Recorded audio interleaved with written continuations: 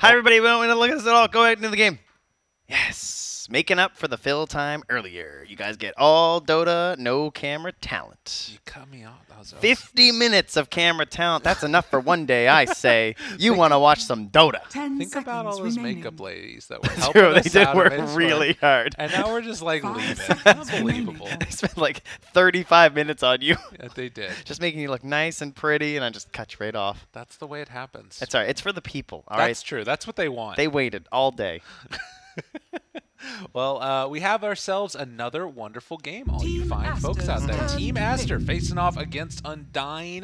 It is, again, I think a little bit of an upset happened earlier. Undying able to take a game off of IG. Oh, yes. We caught towards the end of that one, yeah.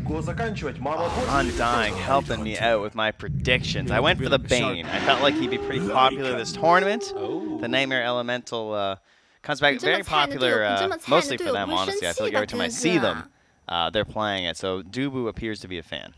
We've got a lot of chat going on here, don't we? They're using the AS Monaco Gambit one. Interesting, interesting. An Alliance one. Tomato's very cultured. I feel like he gets all around globally, both for playing for teams as well as purchasing chat lines. I did a long interview with him, and I felt like he'd grown up so much.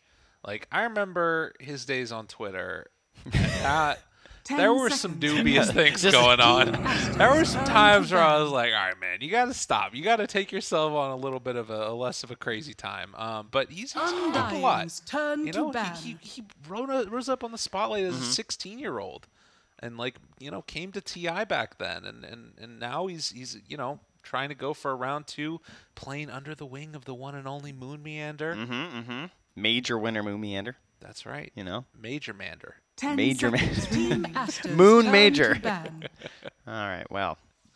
Major Moon Meander. He's off to Mars. But there's another squad here besides North American Undying. It is Team Aster. And Team Aster, they have been in the news. You've probably heard all kinds about them on the mainstream. And obviously, they unfortunately are playing from a quarantined location. But fortunately, we're able to continue playing. And that's the main thing.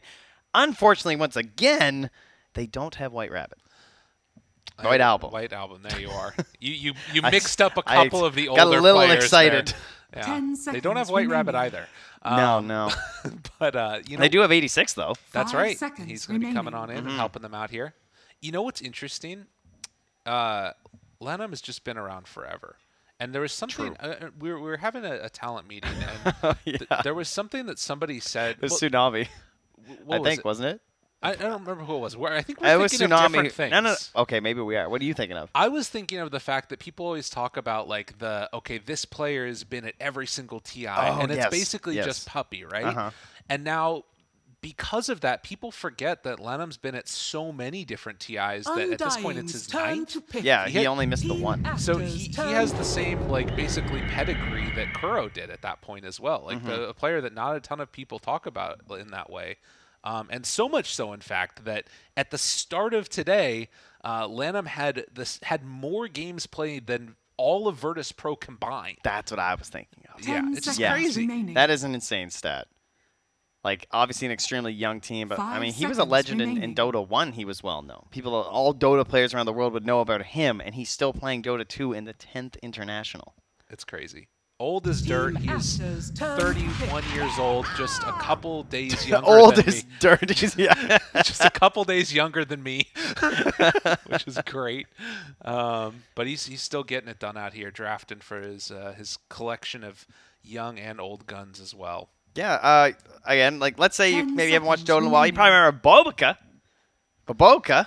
However you want to go for it. This is actually him as Borax. He's changed his name to Borax, so get used to that. Do you want to tell the people why? I will tell the people why. It's an homage to Jerax, who he emulates and respects to the highest order as a 2-time TI winner. And upon his retirement was like, nice, I'm stealing that. I got it. And turned his name to Borax. Which is really awesome. Yep. I think that it's always good to show a little bit of that cross-regional love that occasionally happens, which is, you know, the way that Jerax started out as well. He made the move away from Europe, headed on over to Southeast Asia, played there, dominated the region, and, well, who knows? Maybe we're gonna have some other players playing in other regions in the next season. Who's to say? There's a chance. True. Dare to dream. Now, I have a question. XXS, you know, Yes. back in the day, I always remember the Magnus. Yes, I was thinking of that too. And Magnus is huge right now, but it's mostly like a 1. Like the 1, to me at least, feels the best right now. So that's a little unfortunate, but maybe we can see that mixed in here in some of these drafts. I don't know if they've been pulling that one out quite yet. You think the mag looks best in the 1? That I surprises like the me. 1. You don't like the 1 to carry mag? It's not that I don't like it. I just always think of it as like the 2. I don't know. I think it Number looks 2? really nice as safe lane. I'm down. That sounds fine. I don't have anything against that. Well, either way. It is indeed Undying's slot here. So let's talk about heroes that are in this game. Frankly, it just looks very familiar to what we've been seeing throughout the day, so nothing too shocking here. The Abba coming out at this point, very good versus the Tidehunter. If there's a Ravage, you can just pop your ulti and shield someone else. Boom, 2 heroes out of Ravage. If there's a Fiend's Grip, for some reason, you can just Aphotic Shield and it goes away. Sorry, Bane players. And that's sort of devastating. It really is. That's a big cooldown to just go, whoop, shield. Dunzo. It's a noise it makes. But the other thing that you can do, hypothetically, is just grip somebody that's not near the Abba. That's True. It is actually a pretty short save. Yeah. Yeah. Well, That's good. And also, you know, just rotating into a lane, I feel like Bane can go and make something happen. Sometimes you'll catch a carry unawares or what have you. It is a little bit scary against the Lycan. I feel like taking this Bane first, it's like kind of nullified what this hero wants to do, with the exception of securing a lane, which it will be able to do well for this Terrorblade. That's true. Lycan is one of the worst heroes because obviously he's a bunch of units and you have single target spells, barring getting yourself the AoE brain sap, which probably isn't going to happen. Now, I'll say this. Some people were thinking that Undying was going to go out in groups. I don't necessarily believe that, but this is a really important match for them. I think they need to take at least 1 game and probably 2. I mean, the one against IG kind of helps. It's definitely salvages some stuff, but to me at least, it feels like for Aster, if they want to make their way out of the groups, they need to get a win here because, like, I don't even know if 1-1 is good enough. I feel like Aster kind of need to make sure that they get a 2-0 because like Undying is one of the main ones they're competing for to sort of beat out in the group stage. And since Undying got that win against IG, it just makes things sketchy. Right, you just want, you're trying to win, like, you know, there's certain matchups where you're like, you're kind of counting those points before they hatch, as they say. Yeah. These are the kind of teams that maybe you're hoping to grab that one. So. I mean, the other people that you're sort of looking in these groups are like the Thunder Predator. I mean, maybe the way that Alliance is playing potentially. That could be another target or T1. 5 seconds like those remaining. are the ones that really stand out. Maybe a Thunder Predator. Like, but it kind of gets sloppy and weird. Like there's a very clear top of Group A, and down here at the bottom of it, any of these games are like vital for both these teams. Well, it will be a last pick mid here available for Undying, so something for Bryle to figure out here. Bryle Heroes, I see Invoker is still in. Okay. That looks pretty nice in its current state. You know, Alacrity looks pretty good. More team fight. It would be nice. Like, I can definitely see where Invoker gets picked and the Quaswex happens and you don't get enough early game kills and the game's kind of sad, so maybe you want a Spirit hero instead. I'd also be fine with a Spirit. Those feel kind of weird, though, right? Like, you have a bunch of big, tanky strength heroes here. Ooh, what about Timber? Undying's turn to pick. That's a bit spicy. Well, you know, for Aster's hero, I'd probably say Invoker would be perfect, just like Undying. So, you know, they're going to grab it first. Interesting. Any good Invoker combos? They have Avatar, Sunstrike. Yeah. That's okay. 10 seconds They don't really have a great remaining. shoot-in hero. I guess if you manage to get the Aghanims, like, sending in the Tiny's 5 kind of okay. seconds remaining. I feel like you don't play... I feel like you have to play Quaswex, though. Can you play Exort in this No, game? it would be Quaswex for sure. I just mean, like, you know, later on when Tiny's got his thing, you know. We saw it earlier with our Tiny Invoker. Like, you got a couple helped-out kills. Maybe Death Prophet or something. I don't know. I think you need... What about your buddy Kunkka again? Kunkka and Tide Okay. versus Invoker. Yeah, that sounds sick. Yeah, Good let's call. bring it out. I just copied your homework the last time we had an Invoker. Because you said Kunkka. I said, oh, wow, it's really good. Why are people not banning Kunko when they pick Invoker? I don't know. It definitely looked great last time. It's so strong. Dude, you know what it is? I literally think that, like, that game at TI8 or maybe had the like infamous Kunka, and he just said it so sick. You know what I'm talking about? No. It True Sight. Remember? No, I don't. He just said Gunka. Yeah, they asked him like, "What do you want? What do you want as your hero?" And then he just says Kunka. He's playing against Thompson Invoker, and he just absolutely wrecked him and won the whole game. There was just like this like sort of defining scene where he like says, "Yeah, that's the hero I'm gonna play." And ever since then, I just feel like every time I see an Invoker get picked, somebody picks Kunka. 5 seconds remaining. Dominates. It's clearly a good plan here. And everything's sorted out here for picks. I don't see any surprises. The offlane Lycan returns. We've seen quite a bit of that. We saw some Aghanims.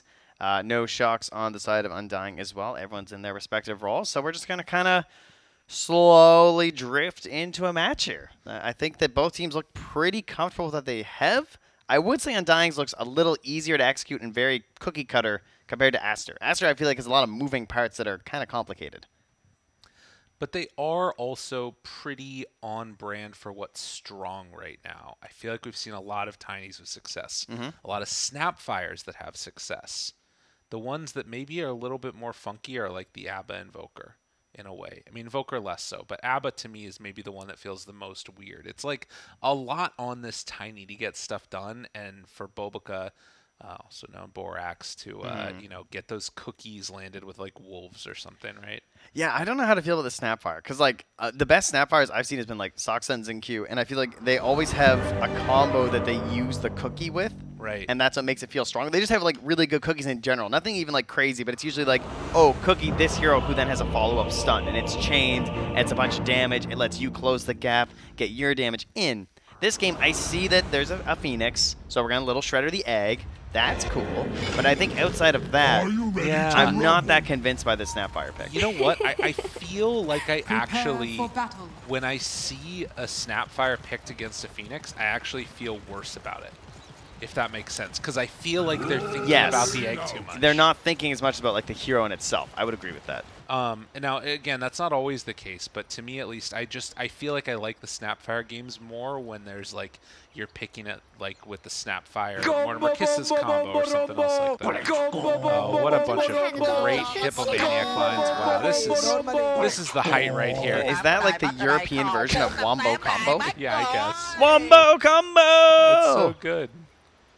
Wait, is it? I don't know what they're saying. Combo Bombo something Mambo Wombo? Combo, it sounds like it's some version of combo. Of course, I don't know that, so. No. If it's in Dota, it can't be that bad. That's true. You know, that's not on me. If I'm saying I get in trouble, you know, it's on Val. The other thing that I was going to mention is like the cookie stuns and stuff. It's pretty easy to nightmare dodge those, right? So that's something else to think about. Is like you potentially got a pretty telegraphed stun that could be salvaged. True. Oh yeah, how good are the nightmares on other heroes too this game? Step lively now. Not much. That's kind of the best one, huh? Yeah. Everything else is a little bit difficult. Maybe Nightmare's some like Avatos thing or something like that. It gets Plus, a little funky. a Nightmare in general though versus Lycan can be a bit rough because you know he can just like send a unit. Yeah, that's annoying. And remove from his own allies. Your admiral is on board. Top 3 taunt. Probably my favorite music. It's very Maritimes, you know, it makes me think of home. It's good. You know which one makes me that I like a lot is the Mirana one, but only under certain circumstances. Oh, I already know what you're gonna say. If you like pull your cursor in a circle and do it slowly this way, Mirana just jumps up and down and stands perfectly still. You know, try it at home for everybody. Just go in a very slow counterclockwise circle as you're taunting in Mirana, and you'll see what I mean. Well, now that we've got the important stuff out of the way here, bounty runes are spawning. Doesn't look like... Oh, we got one contest. Saberlight Lana. Oh, got it. He's like, you think you're going to outclick me? How long have we been doing this? My hands are clawed. They don't even work anymore except on a mouse. Do you know what I had to give up to get that click speed? Everything. Well, he gets the bounty rune because of it. It's true. All those years were well worth it. Surely. All right, Kunkka versus Invoker. Kunkka, what, was like 10 CS, I feel like, at maybe 6 or 7 minutes ahead. It was pretty bad, our last matchup. It was quite a thwomping, if I recall. It's a little bit interesting. He decided to go all the way back to dodge that EMP key. Like 100 mana at this level 1, it's not usually there, but you can see Bryo really valuing that, even here at these early levels. I wasn't watching. Was it because of the range creep? Did he get denied because of it? No, he just didn't get denied because of it. I was curious. Yeah.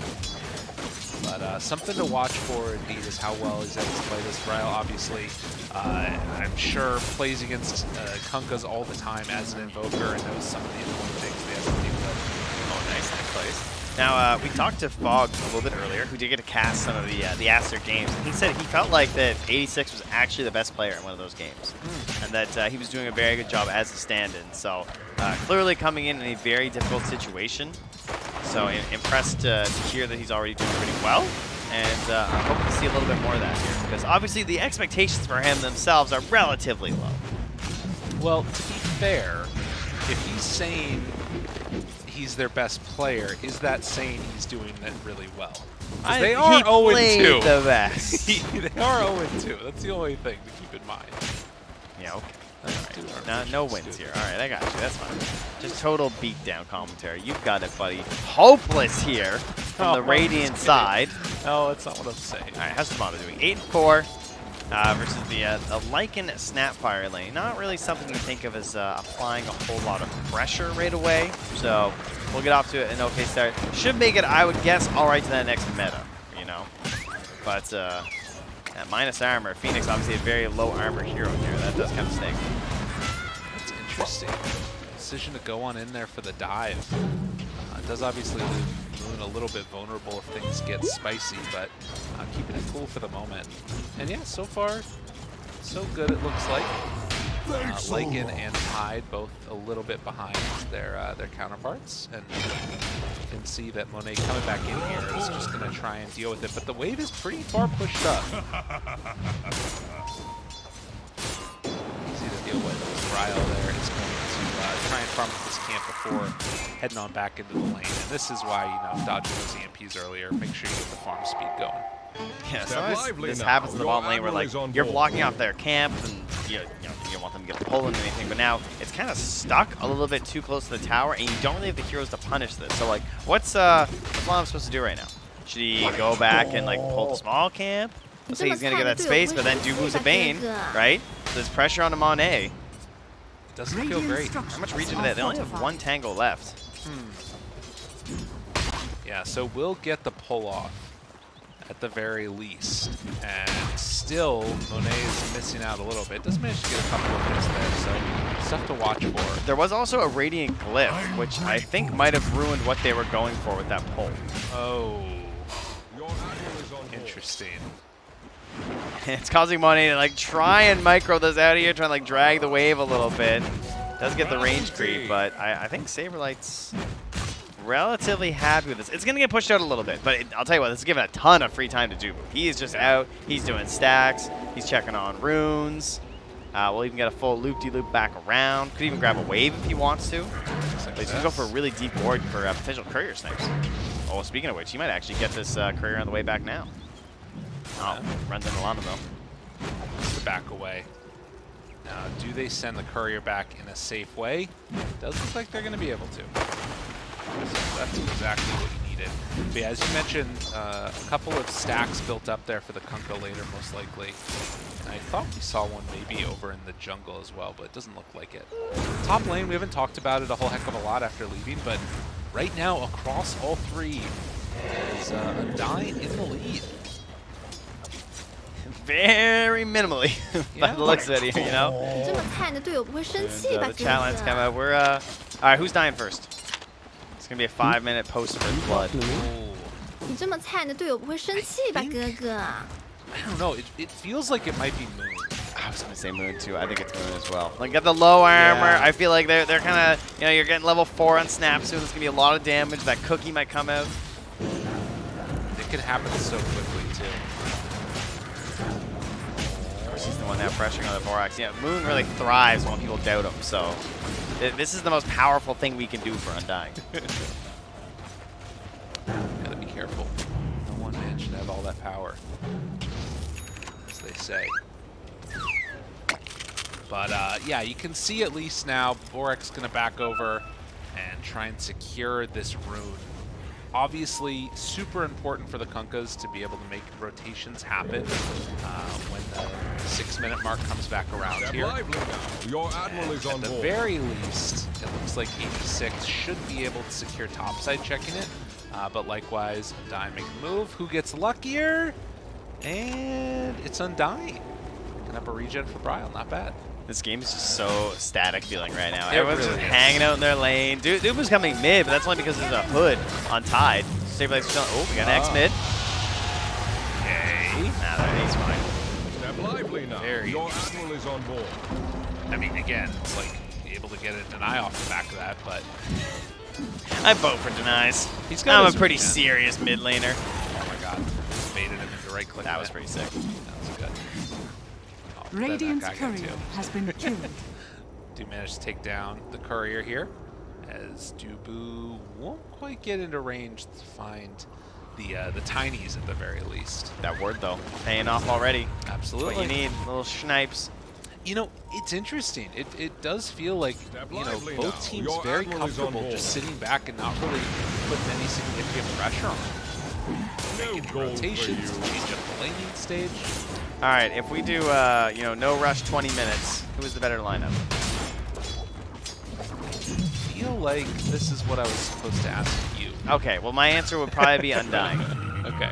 I mean, unless it like the floodgates just open at 20 and you have the perfect items on Aster, then I could see that being a bit of an issue. But I don't know. I feel like right now there's a better opportunity for Aster to put pressure on in the first 20 minutes than there is for Undying. Generation. So I think that Aster will probably be the first ones to start shifting the pace here relatively soon. The hero you'd want to do that off of the back of, it has to be your Invoker, right? But our Invokers today, they have struggled to really get a whole lot going.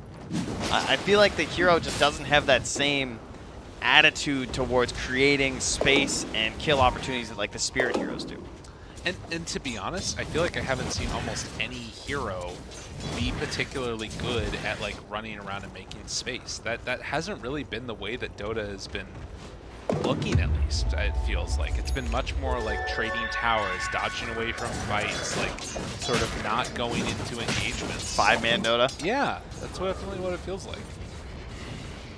Now, whether or not that's going to remain the case or not, time will tell. We'll see. That's what Dire's people are top doing. tower is under attack. Think they got a read of the patch. Or it's a nervous day one group stage. Yeah, that probably Could also is be that, likely. right? You know, nothing feels worse than going for plays like a smoke or something, getting like 3 hero wipes, and then you don't even want to like keep playing that game. Or just like getting nothing. Like, Seen these over guys in and the over pubs. again. Yeah, that's true.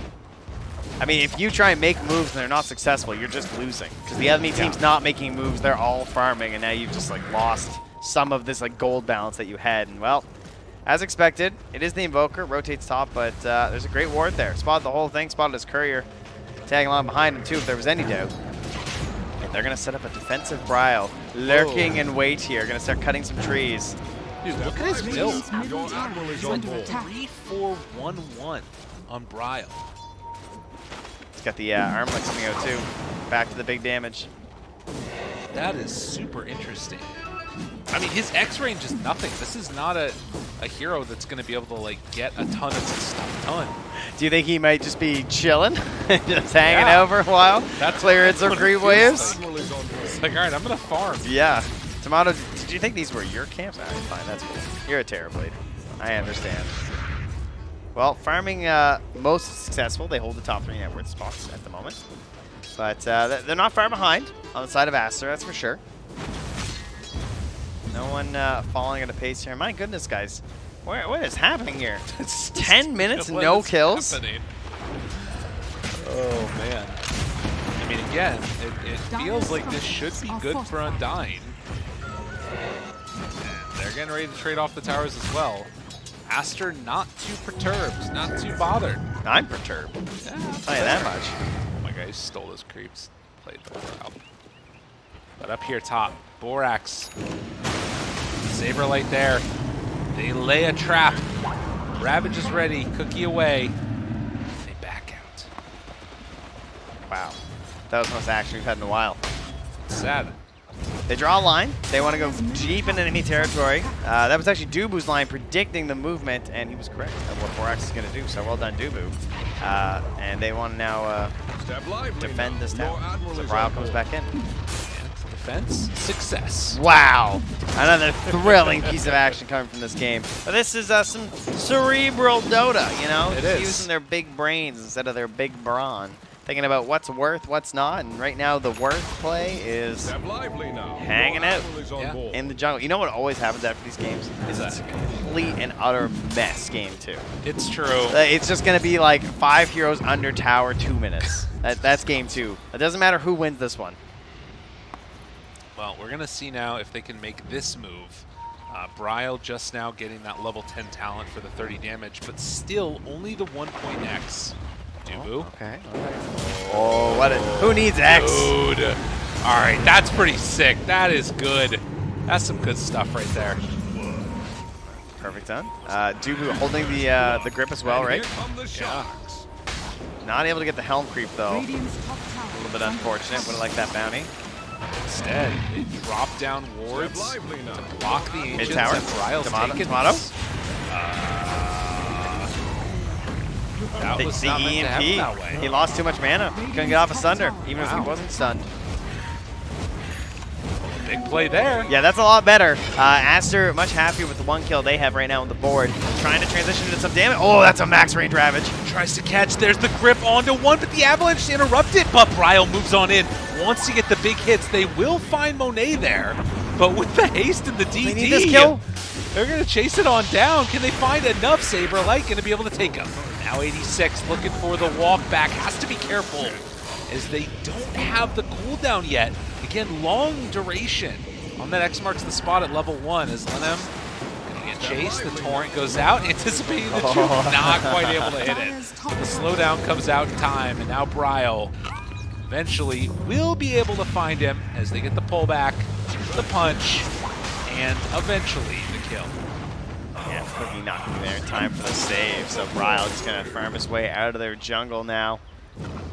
And after losing their TV, a couple kills going back in their direction here. So they continue to hold about a 2K lead. Now, mind you, they did give up the mid-tower terrain when they went for that chase, so Monet and 86 get right back onto those stairs and they start hitting to the tower. Monet with the alacrity.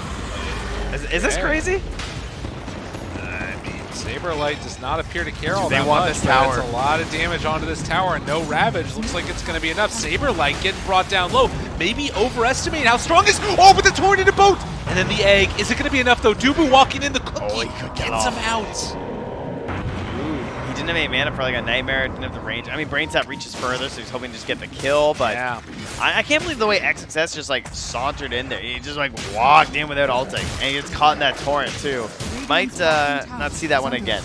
Might be like, you know, that is definitely not worth it if that's the only way he can catch me with my slow movement at the moment. Well, Undying still a little bit struggling here. And, I mean, again, it's not like they're necessarily having a bad game, but it just feels like it's, you know, it was so much better, and Aster have definitely been able to pull it back and start to look a lot stronger. And now with Smoke Up play, this is Aster trying to build that momentum. Undying, smoked up too. They're going to run into each other here, but no Ravage. They have the grip though. Cookies? Cookies versus Grip. Who's going to last longer? Play chicken. Oh, 86. Ends up killing him. Poor old Dubu. Ty, not the hero you want in that situation. Hit him! Hit him harder! Come on. What's wrong with you? I'm building an agonist. That's, you know. Gonna give a few heroes I'd rather have a bit more. Well, Lanham now running his way down under the tower. Be okay. Oh, and instead it's Moon on the other side. Just gets brought down by Monet. XXS. Big kill there. Tries to back out. Nope. It's going to be that tier 1 tower. Continue to take damage. Again, keeping in mind for this Undying team, they played the first 2 series for their group, which means played one at the beginning and another one just in the middle of the day, and now playing again in this last series. So a very long day of Dota, having to stay sharp and on top of it. And then, of course, Aster still looking good and playing under difficult circumstances themselves. They're playing the first and last series as well. Bounty. A lot of Dota. Yeah, that's obviously we had some technical difficulties in the start too, so it's getting a little bit late for some of these players.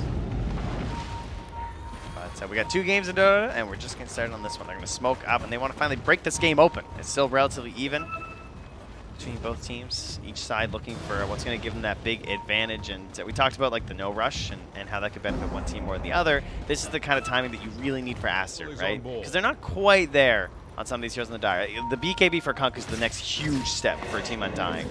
You don't want to fight before that, unless it's an advantageous position. So I think Aster should be trying to force something here near that Kunkka. Step lively now. Your Gonna admiral be is there on with board. the rest of the team. Yeah, very interesting, right? That Tomato's there too, anticipating this. You know, like, they're prepared to bring that that big hero with them and make sure that they're not going to lose it on some fight just because their carry's busy farming somewhere. Comes back to that concept we were discussing of just like how much we're playing together at the moment right now in these games. So much emphasis on making sure that you're not Step losing the lively fights now. where Your everything admiral starts is on to board. really determine the outcome of the matches. And you can see that Dire's bottom tower is under attack. on Undying, giving Dire Aster a lot of space. structures And are Aster's fortified. willingly taking this up. Again, strong Radiant veterans are on the Aster scanning. lineup. A ton of experience in international play and doing all the right things right now. They, Shadow Blade walking out of there. I tell ya, Lanham is just, I learned to be greedy as a support because of him, but this is, he's got a Falcon Blade. He's a maniac. Torrent gonna connect there onto 2 somehow. And Mortimer's kiss is going out. Tomato, gotta be careful. X marks the spot. Torrent, lift up afterwards. Still fun. Still not careful. And Metamorphosis, a little bit left in halfway duration, so Undying, after forcing a whole heck of a lot, as well as the glyph, are gonna retreat back, farm up their own jungle. Never stops.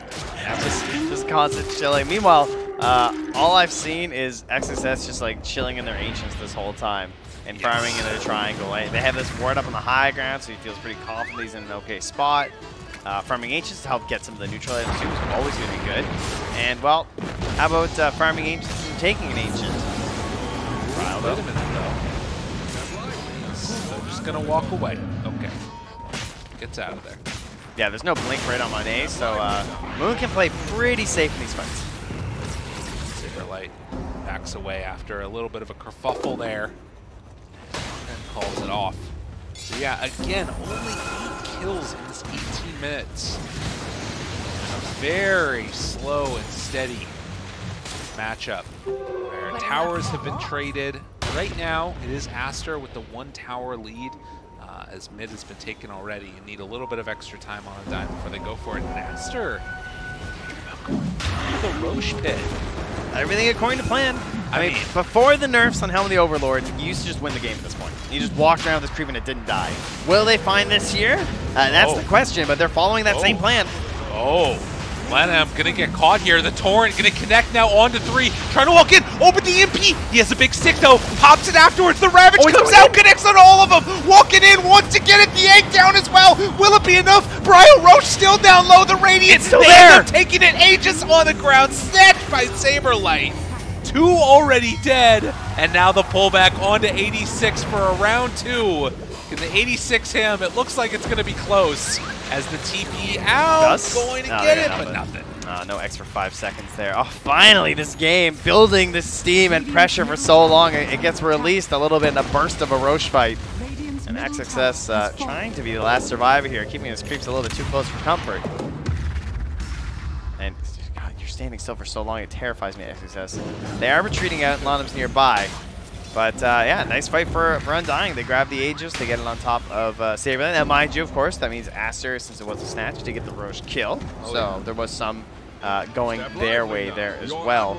And it kind of feels like things are just going to stay a bit even. Here's the replay showing up here right now. And there was that beautiful Torrent you mentioned too. What a great egg too. Just the timing of like how it's getting close for the stun right near the end of Roche. They just need like a little bit more damage, making it even more frightening. But this Aegis on the ground for so long. It's just chilling there before they finally are able to grab there on the Saberlight. Bryle maybe could have gotten that. It's That's like alright, everybody it's else fine. is dead. I didn't care. I got it. D-ward? D-ward? Oh, they got it. They have it. will die. But, you know, this is the price you pay to be. Yeah, it was a, it feels now like, again, Undying kind of hasn't necessarily broken it open, but at the very least has, like, pretty seriously hurt Aster by taking that Aegis away. This game looks a lot better for them, I think, if they're able to play it out for themselves. Oh, very interesting here. Saberlight going for the change-up on that build after getting that Aegis. Had the Ogre Axe for the Aghanims, like everyone's been doing, right? Has the Soul Ring. Considering getting a Blink. He's got it. All right, he commits. That is always a tough call on Tide, but I always respect the Tide players that recognize when they need it, especially when they're halfway through that Ags or something else, to say, you know what, my team doesn't have the jump. Because some games you can get away with it, and it feels completely fine and natural to not have it. Blink's so good. This is really sick, too, because it's like he shows the Ogre Axe. Oh, Axe. yeah, they're never going to see this coming. Yeah, this is like completely, they're not prepped for it. Oh, please don't show him the lane immediately. That would be so depressing. No, he's not going to. Okay, yes, he does. It's not exactly frightening, though, the way he's playing. Yeah, he immediately showed up. No, this is the next level bait. He's showing the Blink just like there, you know? So they kind of want to like break his Aegis. Like, oh, I'm by myself because I have Blink, which makes me safe. Meanwhile, his whole team's smoked around him. Okay. They're baiting the Blink opener Aegis. I see. Very common Tide Hunter tactical tradition. It's a good move. Scan. Radiant very well aware they're up on that high ground. And of course, XSS trying to farm towards that Aghanim Scepter. This is going to be a big timing for Aster. Get this one done, suddenly give the Wolf Bite over, but did they take the fight beforehand? Gotta be careful now. Now find someone else. Gonna get connected. Lanham down low, but Aquatic Shield comes out. Saberlight still has that Ravage available. Not gonna decide to go for this one as we see the movement over to this side of the map by the Lycan. Tomato will be able to force back XSS for the moment. All right, now Aster. Sure, they lost the one big fight, but now they have the Wolf Bite. The Wolfie Bite. No, it is just Wolf Bite, actually. It's not called Wolfie Bite, I checked. Okay. Yeah, turns out. Well, thank you for checking. Yeah. So that means our tiny rock man might become a wolf man. It's scary. If he ever comes back near XSS again. It does feel like he's kind of just doing his own thing over there, doesn't it? Mr. Monet. Hey, that's fine. That's what a tiny player does. Okay. You know? Nuke waves, blow it up, has the Silver Edge, so it can play a little bit more aggressive and sort of out there on the map. Does invis away. Could think about smoking up with the team, I would guess here, like TP mid-smoke. Dire's top tower is under attack. Currently is just running back, and they're just going to meet him halfway by the looks of it. Okay. Will they catch anybody, though? Doesn't look like it. It's already out of there. Oh, wait a minute, though. Speaking of catching people, Lenham in some trouble. And they're going to pop the ulti, catch with the X. Come on back here in a moment, why don't you? Get the kill. Ooh, Aster. Oh my god, they want to fight this. Dire's top tower is under attack. They're moving in. Gotta be careful. The haste Kunkka is very scary. Saberlight walking in. Is under attack. Just now run out of the Aegis. And they actually canceled the TP by Brile. So, calling it good for now. 1,000 XP. That killed? Wow. That's good. Is there a gap or something? No. Radiant's 100 middle tower XP in is under favor of attack. Undying. Oh, I see. It's only like 100 XP gap. Never mind. I see. Step Like lively 200 now. XP Your gap. admiral is Gotcha. on board. New graph, guys. You know, we're learning here. Jumps in. Wood. Ravage. Connects on to 3. Will they be able to blow up the Tiny right at the start? Monet down low HP. Oh, Cookie force and the staff? Cookie afterwards. And it looks like just barely able to get wow. out. That was everything dropped. Okay, these force staff. That's actually It's so huge. smart that he went force staff first in combination with the cookie. That is so good versus that combo. Because it's an AoE combo, right? It's Ravage and Egg. And it's just like, it's counting on the fact that you're stuck and you can't do anything. Clearly that's not going to be the situation if they can pull it off like that. And now they get the reboost opportunity. They can like smoke in after this wave if they want. Try and go for a kill. The thing is this tower 30 HP. Very annoying. but eventually it does go down. Tomato, the one that gets the final touch that opens up his outposts here as Aster running towards the mid lane. Kunkka just now finishing the AC. They want to fight while that egg is down. Still 70 seconds left, but Undying not going to give him the opportunity. And Roche likely not going to spawn by the time the next round of abilities are going to be all back up again. So, feels like they kind of got away with that one. Yeah, they did get some good vision now, but instantly deboarded. All right, that is not going to last. Well done, Saberlight and team.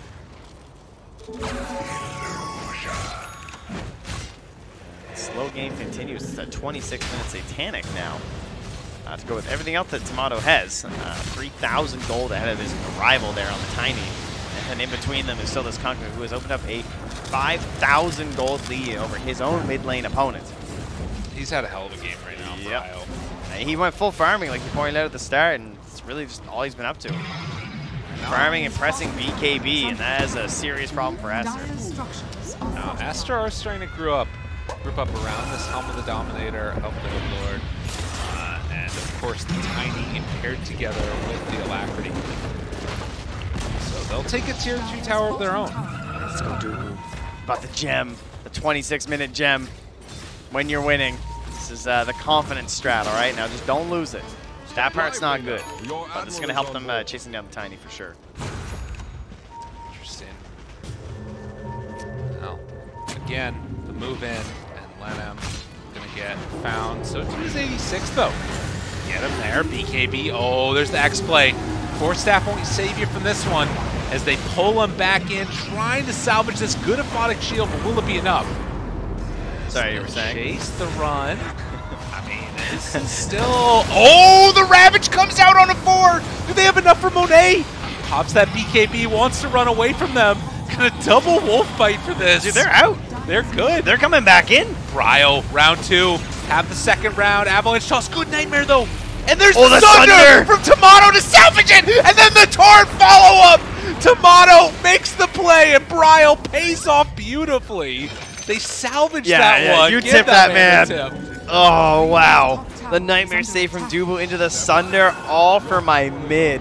That was great. No one expects the medic TB. Oh, Bryo, look what he's saying. I will repay my team. Who expects the Kunkka here? What are you doing here? Gets him, 86. Monet's got to back out, but there's going to be the combo as they take down 86. Absolutely perfect.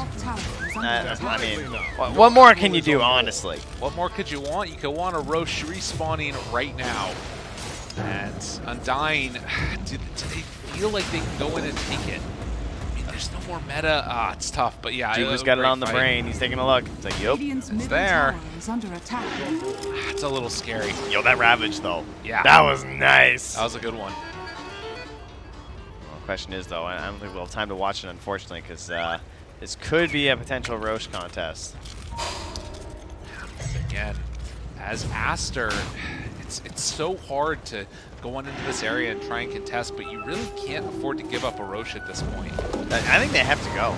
Yeah. Like, I would just try and, like, steal it. Maybe, like, force a bad fight without Ravage or something, because once the Ravage is back up, is there any chance you get this? Like, is there a BKB coming out soon for the Invoker? No, it's like all on Tiny at that point. That's a tough fight. Well, and this is the play. Invoker ended up going for, the components of the Ag Receptor first, but yeah. Try and take this down. Oh no, Ravage still 30 seconds away. Tomato opens up with the reflection. Gotta be careful here. Torrent, the boat, it's pretty big. It's going to connect. Lanham pops that ulti, tries to run in afterwards. Monet finding an opening now. They buy back on the Bane. Roche down to about, well, a third HP or so. Still BKB on Tiny. Borak's gonna get him caught now. What else they have left in the tank? Bryo, BKB down. Dubu maybe stepped a bit too far forward. Oh, gets punished, but the Nightmare save at the last second. Nice Another kill. good Torrent. Monet, Abba toss away. Thinking about going back in for a round 2 now. Reflection out afterwards. Turns on to Borax, able to find him, able to chase him down, able to kill. 86, nowhere left to go. They're going to throw out the beam. Saberlight moving in. Ravage is back up soon. He has it up and available, and their eyes are set onto Monet. They want that kill, but instead, take the veteran play. They move back in and they go for Roche. Yeah, but they're here. This is dangerous. Tomato, He only has a little bit of meta left. Saberlight has the big jump in, but they want to get down Roche. They want to get it down cookie on the desperately. wolf. Is it going to be enough in time? They jump in. The Ravage connects on the 4. Roche is so low. Lanham's getting beaten into, but he's got his ulti working. The turn now, Monet is down so freaking low, gets pulled back in with the X, and gonna get killed. Oh, back to the 86 Roche. tries to go in, but Roche is not low enough. He's invis in there, but there's nowhere to go. There's no end in sight. Undying, take that kill. Oh, blink Borax. Dude, oh, no, he they're gets tagged. baiting him so bad. Oh no, he wanted to go in and finish him off, but Roche wasn't low enough. And just like that, the Maestros finish the fight Undying. Pretty as can be. Yeah, you don't have the sand is definitely the one there. They just didn't have it, you know? I think they made the right play, because I do think that fight, there's no way they win it without Ravage, and, there's no way they win it once the Ravage is back, and then this just kind of showed, right? We come back, it comes with this huge Ravage from Saberlight that now has returned. He was waiting for this moment for so long. When you survive that initial fight without your Ravage and they try and go again, it's like they just forgot, right? That Ravage just pops up and absolutely decimates them. Again, start to think about the way that this could go, this replay coming in. It felt like they just had him so close to being able to do it, and maybe a little bit of miscommunication happening amongst Aster. Whatever the case ended up being, Undying take full advantage, able to finish off Borax there in the pit, and secure their prize. And now, where we're sitting, as we get ready to hop back into this game, it is Undying that have taken over this side of the map. All of the tier 2 towers gone. Now going to try and close out the rest of it. And they just completed like so many items too. And there's an AAC on the Kunkka. They now have the Aghanim Scepter down on the Tide. I believe a Butterfly was also just finished on the Terrorblade. So that Roche fight was just so much more than an Aegis. They just went past so many breakpoints on their heroes where now they are so much stronger than the last time they fought Aster. It's not even close. This is going to be an incredible feat from Aster if they can pull back one of these fights. I do like one of the ways that they're thinking about doing it. Again, giving some farm to Lanham on this hero that you might not normally expect. He's trying to get towards an Aghanim Scepter on the Abba. It's very good versus Giant Wombo combo. Yeah. And that's definitely what Undying are up to. We'll see if he can get there in time, but right now it feels like Undying want to try and really close this game out if possible. So we'll have to see. Looking for another win on the day. Obviously, we just had a game in particular with VG versus SG where, frankly, it was looking pretty similar to this. The Aegises were going the way of VG. They were in pretty good control. They had a Terrorblade. Yeah. It felt a lot like this, and then the mistake they made is they went high ground without an Aegis. When Roche was about to respawn, and they were kind of just messing around, tried to go for a pick off in the base, they got burnt, and they lost a giant lead and were actually in the deficit for a while before another eventual comeback. So Undying probably want to avoid that second half of the game and just go for the win the first time. I would imagine so, at least. God, Bryle taking a lot of damage there. Big tanky hero plus Sunray equals HP. So much HP. Oh, they got him pulled back in, dead! Oh, they got him with the tidal wave. Nicely played. Saberlight appreciating what his mid player was doing there. Gotta be careful of stepping too far up there. Bryle will catch you. Monet looking to catch him as well from the invis. He's invis and then goes into the wolf blade. This is how he got Dubu last time. Danger. Danger. They have this Sentry Ward down, so and a gem on aware. Saberlight too. Toss. Continuing to summon these illusions. 86 down low. Nightmare. Bryle just backs out. Didn't even have to use the bow. Oh, but the great reaction.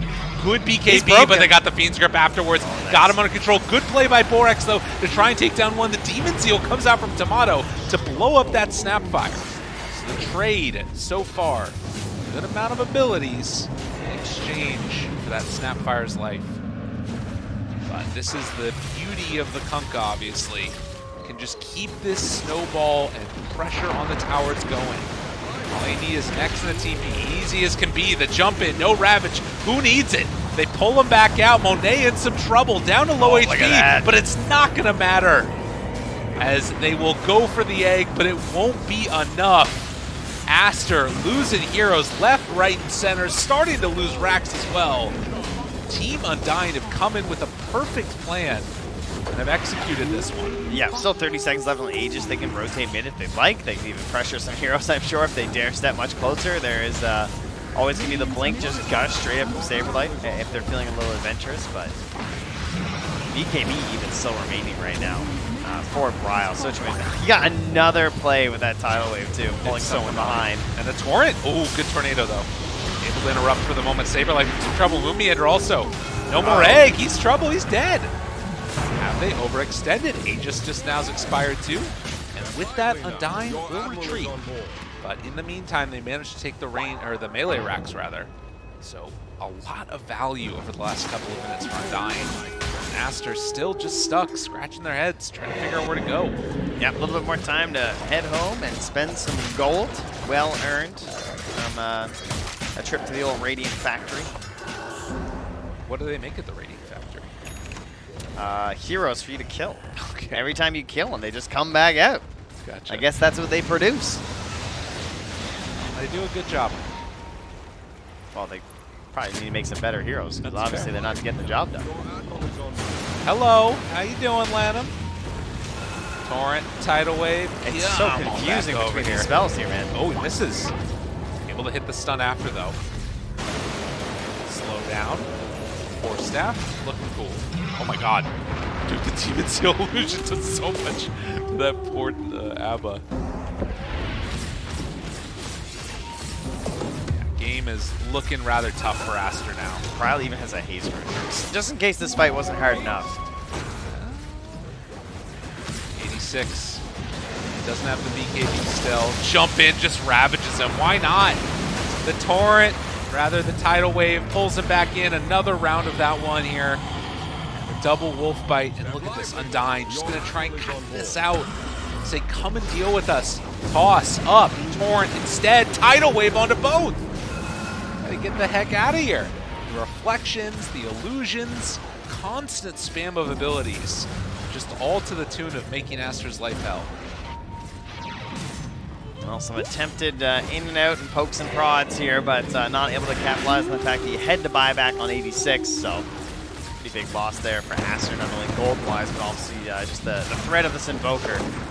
He gets jumped on first. They'll be very happy to just ravage. The second they see the Invoker now, they grab that kill. Your admiral is on board. And clearly 86 never going to get to a BKB this game unless we go really late. Clearly, we're just going to continue to see the taunts coming out from Bryle. Feeling pretty good after the state of the game that we can see here. Almost 25. They're playing very reserved. They're not going high ground. They're waiting for the Aegis. They don't want to make mistakes. Saberlight's going home to hit some waves, but they have the X to keep themselves as 5. If Aster make a mistake. Oh, is this the moment? Tries to do it, but the Nightmare is there. They turn now. The Saberlight move in. Is the egg going to pop? They manage to blow it up. They have a round 2 of this one, though. Already the Invoker's dead. They take down the Tiny, dead for 100 seconds. GG is called. And with that, Team Undying going to take game number 1. You know, I think that obviously Aster not playing under the best of circumstances, but Undying coming in and making a couple of surprises happen. First they take down a game off IG. Now they come in, look pretty freaking good against Aster. Gotta start looking out. This, NA team number 3 is coming for blood. Yeah, undoubtedly the strangest game that I have cast or seen today. I heard there was another really slow game, but this one was very slow. It was weird. We weren't going anywhere. Everyone was just kind of hanging out in lane, content to farm it up a little bit. And farm they did. Yeah. Unfortunately No for doubt. Aster, Undying, they farmed a little bit better. And they also fought better. They kind of just did everything a little bit better. And slowly that ramp up became a ramp to the stars of victory. But will they find? Yeah, I think so. Okay. Yeah, it's like an atmosphere or something. But they'll have to try it again in game 2. See if they can do it once more. Do you believe in Aster to turn this around, Lyrical? I do, but I also believe that Undying won't let them. So That's a no. All right. So we'll be back for game number 2. Stick around.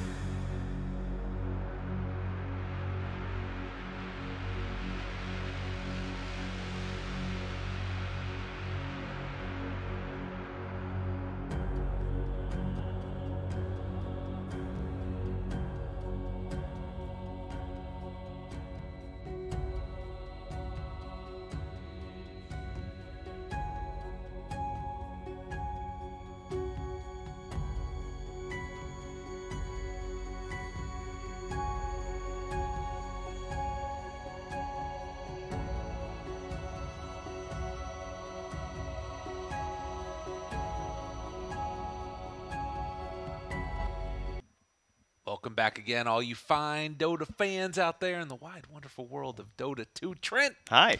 it's happening again. I'm sorry, I hit you That's kind of okay. hard right Yeah. there. My bad. Yeah.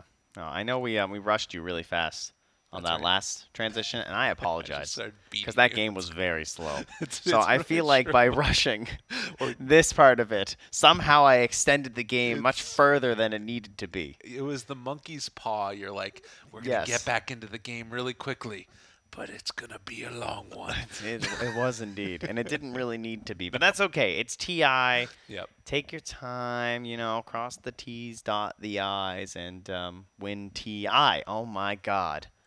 All you have to do is win TI is cross your T's and dot Let's your get I's. into the game now. That's true. There's There's something so there, much depth but it's and- live on camera, and I didn't get there. And they're capital letters seconds when you remaining. you We'll spell work out on it. TI. But all right, together we'll find something. I believe in us. Yep. Because we got what it takes. Do you believe in Aster yet? You had a little break to think about it. Undying's turn All right, to that's a pick. no. Once again, I my want goodness. to. I really want to. Team Aster's just like, I turn to think pick. It's got to be demoralizing, There's definitely it's a tough one for them. Mm-hmm. And the other thing is that I really believe in Undying. Like this team to me feels like one of the more motivated squads that you got out here. And I've talked it to death already what I think about this team 10 and seconds why I think remaining. that they've been performing so well. Mm-hmm. And you 5 just seconds sort of it's remaining. apples and oranges the way that you compare the two of them. So that's where I feel like it's at. But the weird thing that I would say about Aster is that they kind of have that X factor. Team And that X Aster's factor, turn to pick. XXX. That's the X Well done. factor. Got to get him on the mag though. That's what I want to see. Yeah, we'll see. I don't know if we're gonna get that one. Feels like it's not really his style lately. True. And probably gonna be on the old tide by the looks of it here. Ooh. But yeah, Shaker TI time comes around. Here comes Earthshaker. The the ever present truth of Dota 2. I would have liked to see maybe like the 10 Tide seconds Rubik. I feel like remaining. that would have been a cool opening. Oh yeah, me too. But I think Snap is still good. 5 It's a seconds Bobica remaining. hero. That's sort of what I feel like they're feeling on right now. Not that Rubik isn't, but Mhm, yeah, true. I think that this is it's got a lot of potential to look good. You've got like the double minus armor stuff in the laning stage, gives you Roche taking potential. So that's like I guess the benefit of taking the Snap over the Rubik. All right, what's our anti-Tide Hunter hero though? That'll be a bit of a question here for Undying. I don't think you want to go like just Disruptor at this point. Seems a little bit Undying's turn to unnecessary. ban. Lena. And Whoa. they're not going to think about that. They're going to Team think about the fact Aster's that turn to they don't ban. have 10th pick. So Okay. they're just going to grab this Lena. This could be a support Lena still. Could be a 4 Lena. Could theoretically be a 5 Lena. Definitely not out of the wheelhouse of Dubu. The guy plays 5 Faceless Void. I'm sure he'll be okay. But more than likely, this is just a solid, safe mid that you don't really have to worry about if 10 at the end of the seconds draft you still say, remaining. yeah, we want Lena Undying's mid. turn to ban.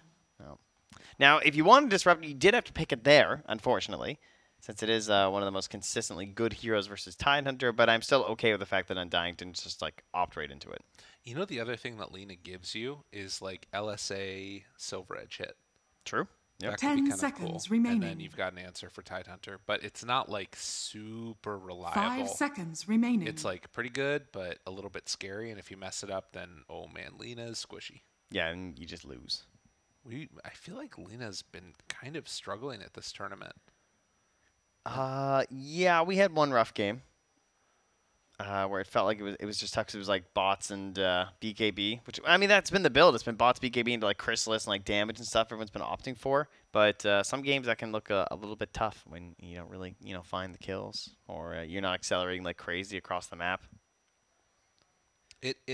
I think that the bigger issue that we saw in that game, which was again the OG Alliance one, was that it felt like that Lena had to be making those plays. Whereas, Yes. if you've got an Earthshaker already there that's out front and center, they've already got some playmakers that are potentially there. What so. didn't she have an Artillery? Aster's turn to Wasn't it ban. a 3 shaker for S4 that very game? Was it though? I think it was. I mean, it was a shaker, but it was also there were some like moments that happened.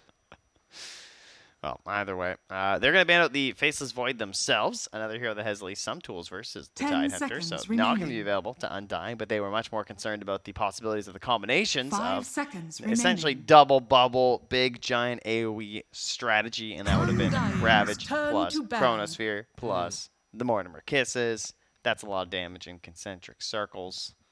So get away from those vicious Venn diagrams.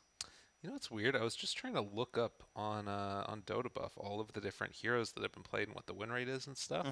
10 It seconds says that we remaining. haven't played any games of Dota. Has this all been a dream?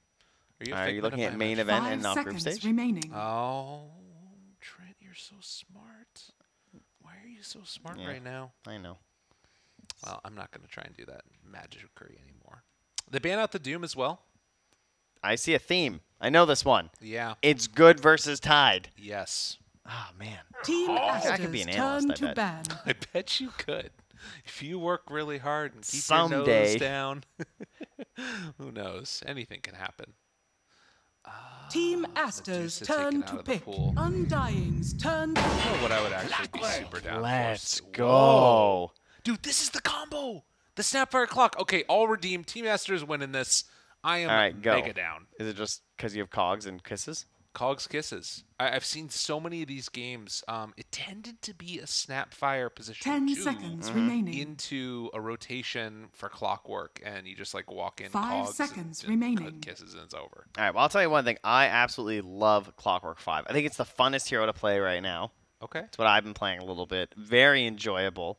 And what's so nice is that it feels like there's a lot of 5 heroes that are pretty viable right now. Now, mind you, in a pro game, some of them seem a little bit better than others. So I'm slightly surprised to see the Clockwork. But then you just go like, oh, it's Earthshaker. And, you know, Earthshaker absolutely hates Clockwork. It's the worst. You can't do anything, right? You just, if he hookshots you, you don't get to play Dota. That's always been the case for Earthshaker. It's always been the arch nemesis of this hero. And that's something that that long-time experience can give to you.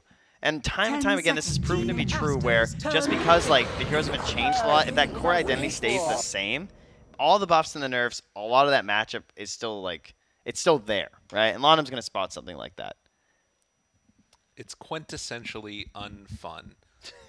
And Yeah. occasionally, And every Dota player knows the most 10 unfun seconds matchups in remaining. Dota.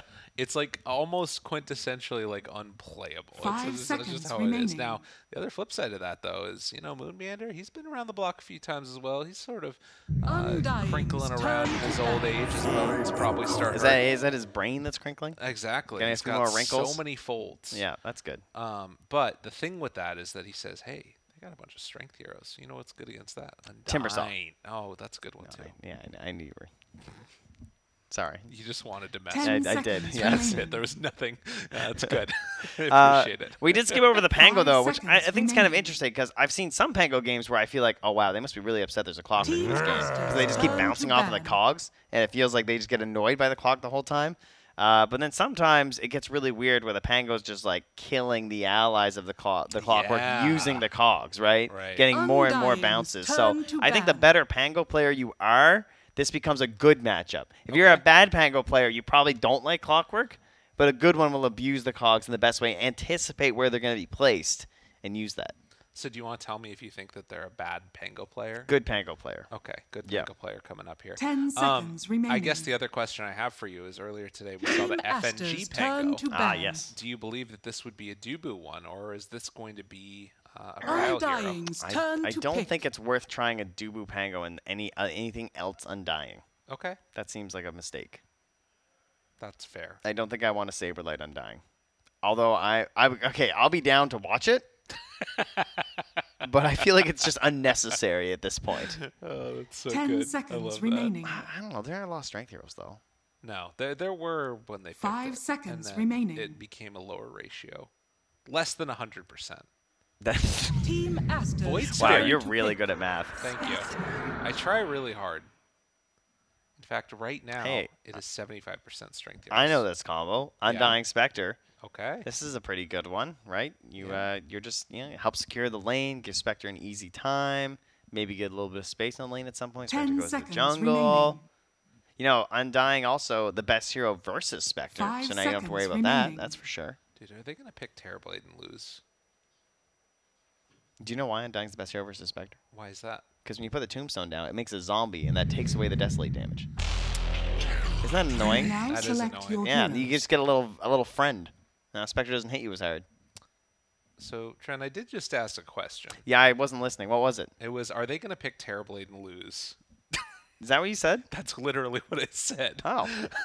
Sorry. No, I was too busy thinking I- about Terrorblade Spectre, but you look a little shocked over there, like, Well, you got to go with your gut on that one. Oh. Why do you think lose? Why did you think they'd pick it first off? Just because they, 'Cause TV's the thing? My thought process here was Undying just picked this Spectre because they feel like Aster are never going to like try. They're not going to try and make a ton of moves around the map and like play it out. And so they're like, okay, so we're just going to pick the Spectre, farm up, and that's the way that Aster want to play. We're going to pick the like ultimate late game, and then Aster is going to be like, okay, we're going to pick a hero that can go potentially high ground if we get an opportunity to, but we can also farm up really late game. So I feel like Aster are just gonna like farm around the map for a really long time with Monet, and then maybe think about like going high ground. They test the waters a little bit, put a toe in, see how how the water is, and then just back out and like try and farm some more. And then eventually Tomato's gonna end the game. How good is the Spectre build? I feel like that's what determines the Spectre games these days, That's a good point. right? Yeah. That's where you want to look. Is now mostly it feels like the Ags rush is taking over. I haven't checked the numbers on today specifically, but lately it's mostly been like maybe a Falcon Blade, maybe 2 Falcon Blades, sometimes just treads, but Ags. We also have the Echo Saber and the Orchid build. Disassemble. Make the Orchid and the Aghanim Scepter. That one's pretty cool, but it's lost a little bit of its steam since the Echo Saber. That wasn't too great. Well, last game we had the top 3 taunt. You said. Big question. Undying. Oh yes. Oh, top 3. Top 1. Top 1. Top That's one. the one. It's good. It's a good taunt. It's so hard to beat. Speaking of hard to beat, this situation, if Aster are not careful, it is very hard to beat fighting into Undying. But the taunt will head on off to the southwest, and Aster will head down to the southeast, pick up their bounty runs. What do you think of cardinal directions when talking about Oh, Dota I stuff? love it. I always go with the northeast southwest. That's because I'm a geography nerd, so I think it's a good way to 30 seconds to divvy up battle. the map so people don't say left and right because it confuses people. Does it confuse people or does it confuse you? 'Cause No, feel I more- like left and right for the most part, Okay, but left alright. and right is very subjective to like where your camera is. Yeah, I that's a feel good like, point. whereas I don't know. Plus, you can't do up and down as easy. Yeah, north stuff's just better. That's a way to go. Down. They're talking about tiny. You just get confused. So he gets tossed in the air. Needs to come down The here. battle Another relevant discussion here, as they got a nice early D ward. Oh yeah, that's the value Doesn't stuff it? right there. Helping out your mid, taunting yourself through it. Unfortunately, you're taunting where you just D ward it, so they don't actually see the taunt. That's low MMR taunting. You have to taunt first. He's just taunting for you guys. That's just that's friendly taunt. Do it one more time, Dubu. One more time. No, he's got a ward One first. more time. Come on now. Wow. He insulted guys taunting once and just done. There it is. Alright. Nice. Thank you, Dubu. All right, now bow to here. Yes, I think that would be great. As Moon just gonna head on over and go for the body block right at the start. Love to see that. And we're gonna get some of the highest level abilities getting thrown out here in just a moment. Mid lane, we have the Lina versus the Void Spirit here, and Bryle. Bryle is a pretty terrifying laner in his own right. Obviously, he sticks a bit of some questions here. We're not really sure what's going on, but I imagine Bryle's going to do very well in this matchup. And frankly, I'm a little bit concerned about a game that 86 is going to have. I envision this as a matchup where Bryle's going to be like the highest net worth at 25 minutes, and the Void Spirit is going to be like 60% of what his Terrorblade is. And all of the gold gets funneled to the Terrorblade, and unless they win those big fights around Roche, like specifically the first and the second Roche fight in a row, then I think this game looks really hard for Aster. I mean, he just double waved him and is still underneath the tower, keeping that pressure on. 86 definitely going to be struggling a little bit to deal with all that early pressure out of the gate. I think he got one of the range creeps tonight at the very least as well. There you go, there's the damage.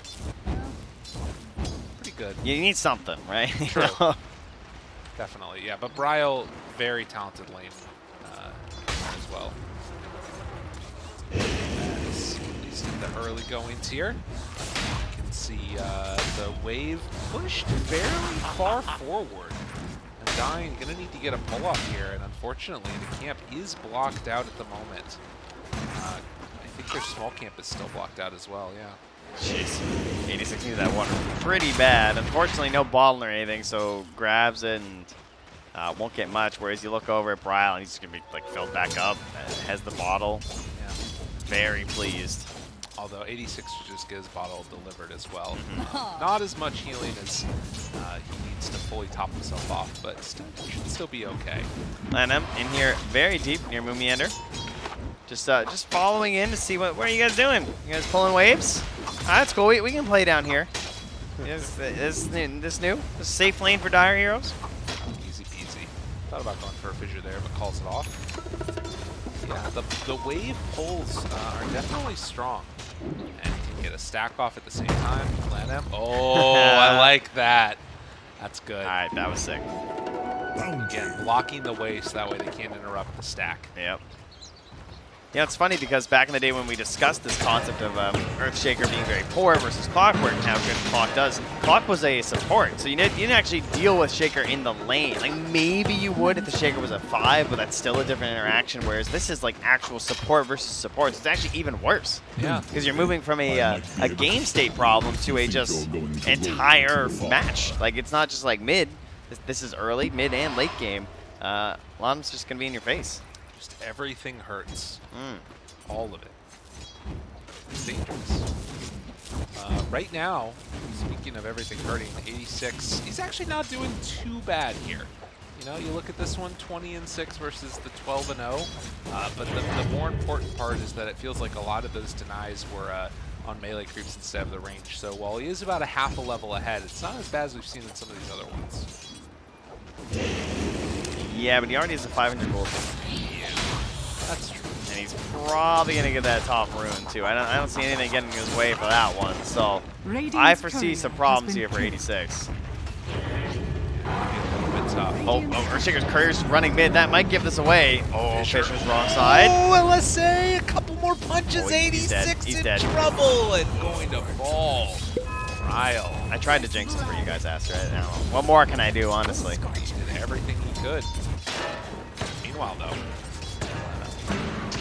chase on the Saberlight here. Has to do a little ring around the rosies. Dubu dies on the other side, actually, so they are going to be able to get out with Saberlight, and in fact, with Moon here, they put some more pressure on. They did lose one for it. It looks like he just got Scatter Blast and hit by the tower with 200 damage, so perhaps an unexpected ranging issue there for our Undying. Or maybe he just wanted to feed. Yeah. Oh no, he TB bottom, so he didn't want to feed. Okay. He does get to play Courier though, passes some items off to Tomato. Nuh-uh. Always a nice way to make it happen. Success. Going for that ring of health just to sort of maintain top lane, pressure. diving a bit here. Yeah, Monet. Oh, gets nice. him brought down. No chance for him doing anything. Didn't even have the mana for the cogs either to try and break that up. And let's say you get the cogs off, like then you're kind of just trapping Monet too. There wasn't a good angle. I think they had really nice positioning from Saberlight and Commander to make sure that wouldn't happen. The tips to Monet too. Normally. All the way. All right, feeling pretty good about themselves. You talking to me? That's Kyle line. It is appropriate when you're being taunted a bunch. You know, the voice lines come out. Yeah. Now, I was sent a message, and I don't know if this is true, but I was told that the Koloku that he spams on Saberlight is actually his own voice from the Hippomaniac's lines. Oh, of course. So there you go. He helped him out. That makes sense. Yeah. Jump in. 86. Making some trouble. Laguna Blade out. One more punch does the job. For Dubu getting a Soul Rip kill. 2 points in Tombstone also, so they want to get active early. Undying, they've had a long day. They got a DD on Bryle. They're ready to get this action moving. Oh, fissure block afterwards. Oh, LSA connecting, has the cookie, but no carbs for him right now. This is so interesting because this is a lot of pressure on Lanham now, right? Like he has to come and like play this really aggressive because they don't want to give a ton of damage on this tower. Yeah. And it looks like, of course, they're not gonna be able to punish that, but it just means like missed out time for Lanham. You know, he's trying to get somewhere as Clockwork. You want to be level 6, your TP's abandoned the lane, but instead of like being able to play up there and maybe mess around with Saberlight, get some XP, you're busy just like waddling around mid, trying to help hold the tower. I don't remember who it is that says this. I feel like this is a KBBQ saying, but the sins of the mid lane have passed on to the other ones. Some analysts call it lane bleed, but I'm down with that. That sounds way cooler. Chase trying to find that kill. Good play there. 86 able to connect. And afterwards, they find a return kill onto Borax. Bringing down Boca. Everyone wants to get involved here in the mid lane, evidently. A little bit. Lots of movement around. I have not looked at XSS in ages. He's currently 0-0-1 after they got the kill on the Undying. He's doing pretty well overall on net worth. Obviously top of his own team and not too far behind Tomato, who's facing the lane there on the Spectre. But everyone is behind Bryle, who is, as very much predicted, I think, in this game, looking to steal the show. I think the Lina here just looks both as a player versus player matchup, as well as just like where I see Lina fitting in this match. It looks so much better than our previous Lina game. So do you want to tell me a little bit about what the goal of this hero is going to be? Oh, wait a minute. Wait. Not died. Oh, only at level 6. Maybe they can still get it, though. Bryle, oh, but the movement in! Moon able to salvage it just barely off the mark. 86 wants to finish it. The cookie, it's not going to be there in time, though. Yo, the Tumbler's toy delivery. Unbelievable. Tomato now turns on the Borax. They've gone in too deep and are going to get punished. Eyes set on Lenham. Are they going to instead go for 86? As Tomato hits Desolate hit after Desolate. They will retreat away in the end. Go back in, maybe. Oh, the travel! Oh, Bryle came back in on him! All right, so this is a good example of goals of Lina, you know, moving around the map and getting kills. So what's really nice in this game, I think, is that you have a lot of assistance from the Earthshaker and even the Spectre, because Spectre helps you identify instantly in a team fight where the hero is you want to kill, gives them a little bit of damage, and you just pop and explode them. And not only can Spectre do that, but Earthshaker can do that too, right? He tends to kind of lurk around the back, maybe he gets an echo, hits 3 heroes, and you go, oh yeah, that one. That's the one I want.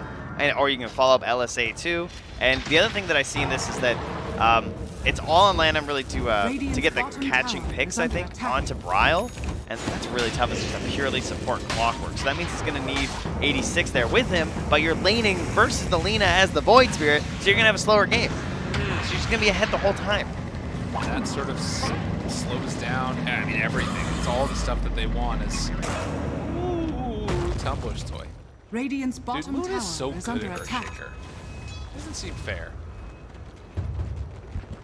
I would say it's in his top 3 for sure. When I think Moon Meander, I think Batrider, Earthshaker. Honestly, I might say Clockwork as Lemon goes down, but that's kind of been a while. Oh, but a good tombstone. The Soul Rip trying to keep it alive. Borax moves on in. Will eventually get that kill. Does it come at a cost? Ooh, the Echo. That was a curse. That's what that was. That's all that was. That's the only way you get an echo like that. No, that's on us. Aster comes out now. Bryle wants to chase Monet. Laguna Blade back and ready. And the right clicks come through. What? It's under though. Okay. Mr. Monet.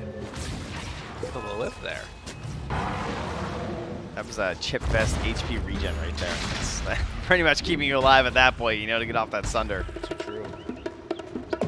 You had a little bit more mana there on Bryle. I think you probably get that kill with a Light Strike Ray or Dragon Slave. Oh, he was only down to 60 HP, guys. It wasn't even close. It's fine. Oh, wait, no way. Stop moving. Why does it keep... He's checking out the console to make I am sure. checking the Radiant's console. bottom tower 'Cause I think it is went Real even lower. analyst right here. It's so fun. Real analyst. Oh, sorry. He was actually at 9 HP before he got the Thunder off. What? Yeah. Oh my god. Yeah, nice. Let's go. Oh, that's some Dota. Tomato, gotta juke, gotta jive, gotta get out of there. The cookie's too strong, but will it be enough? Oh, what? He got out! Oh no, he went back! He stayed! Trying to get out of there! Oh, it didn't work. Oh, Juke Jive didn't stay alive. He got Ravage. Stop trying to dance on me. That's you know? not gonna work. Dire's middle tower is under attack. Oh, you even popped the Ravage for that one. Okay. 17 HP for that. And now to the side. Jumps in, wants to find one. Bryle gets the punch. Laguna Blade afterwards. Couple more hits, but the Resonant Pulse keeps alive that Void Spirit. Now the turn on to Exodus. No Ravage. What a sacrifice, though. The hook shot in there to save. Yes. After he was just barely saved on the clockwork from, I believe, a salve to cancel out the damage, one of the ticks of an urn to help try and keep him alive as well from the snapfire. So the teamwork is there from Aster. They're doing everything they can. It's just, unfortunately, not quite enough. It's all just like trying to plug the dam a little bit, but there's cracks. It's leaking through here. The one thing about dams is that when they start to leak, it's usually not going to look that good in a little bit. Can they patch those holes? Pull it back together. That's a good start. The way to do it. Radiant's middle tower is under Get attack. caught, Aster. That was so greedy. Just like walk up and try to de-ward it again. Yeah, it's a little bit wild. That was an Earthshaker with like a Force Staff, not a Tumbler's toy. Yeah. Dubu breaks the smoke. Easy peasy. I think he saw this coming, yeah. It's just like where like your ally dies, what's the natural move? They want to smoke. You know that they just want to run mid, right? It's a very obvious play at this point in the game. Everyone just wants to surround that mid tower and try and apply some pressure there. They have a really nice deep ward here, though, by the Radiant Ancients coming up from Team Aster. And so the best thing about these deep wards is they're going to try and keep an eye on what's happening on the Ancients, which is good because, you know, that's where the Spectre is. It also spots a lot of courier flights. So you're going to know, like, who's playing in this area, who's sitting up there. That's a great spot to spot smokes coming in, too. Happens all the time. They fly into the triangle and they try and smoke out. They're going to try and use that vision to chase down Tomato. Oh, the jukes. Got him. He knew. Fissure afterwards. Good the jump. Taunts in on Dubu. Needs Saber to Light stay in the alive. back. A lot of initiation out there, but a good play through. Borax backing out. A lot of zombies on Lannis these is guys. He's mega dead. Echo afterwards. Nicely played. So they take down the Void Spear and the Clockwork, and still the struggles continue. Look at the Void Spear right now. 4,700 net worth. 1, 4, and 2, and just I'm doing a lot in these fights. I will say, like, I feel like he's playing fairly well and getting in there pretty deep, but just not finding a whole lot. And I believe the point booster must have been on his courier too. Right. So also pretty painful to have lost that. On the other side, we have ourselves the Spectre, who is one component away from finishing off the Aghanim Scepter. 800 gold for Tomato. XSS is huge though. It's very large. That's fair. Only 1,000 gold behind Bra. It was a pretty much free game. It's 5-0 and 2, and XSS kind of quiet, but has Blink Ravage, so good smoke opportunity. Hookshot's back up because this is 60 seconds now on the clocker, which is why it kind of works a lot better than 5. I feel like they could go for something. Walking underneath some vision right now. This would be a good timing. But likewise, you can see Undying really putting an emphasis on trying to shut down all these areas of the map. So they're going to drop the tombstone now. Just farming. Okay. This is taking away enemy farm, right? That's what this tombstone's doing. You're making TV poor by doing this and enriching yourself. That's a two-way swing. Feels like Aster could try and go for a move here if they want themselves, though, with tombstone down in a bit. Maybe. I mean, if you wanted to go with a blink reveal with your Tide, that's a pretty good fight to take. But, gonna get caught the roll through, but the taunt comes out in time. Now the turn wants to blow him up and will get it. Dubu and Moon still trying to play around here. Feels very strange. Jumps in, gonna get the connection from XXS. And Undying, maybe starting to show some signs of fatigue here. These were pretty free kills here right now. They still have Blink Dagger and 1 sec for XSS, so able to just cut off Dubu. And wow. Honestly, they're pretty lucky that Ryle didn't die in that engagement too, because the way he played up the river, there was a Blink Tide. Good chance that he gets caught before the BKB and just gets stunned up and goes down. I mean, it was a weird combination, right? Tomato about to finish this Aghanim Scepter. You had just completed the BKB, as you're talking about. And so, you can understand the desire to get in there and start fighting, but it felt like it was just, 30 seconds too early. Oh, very curious. It's Falcon Blade and the Aghanims for the Spectre, and then right into the Orchid. So try and get another very frustrating tool to play against, and pretty much good versus everyone. You already know that E6 is on the struggle bus, trying to find his way to an Aghanim. How's he going to get a Yules or a BKB or a Lotus? You know, those are they don't grow on trees. They grow in the camps. Yeah. He doesn't have time for that because he's fighting and dying quite a bit.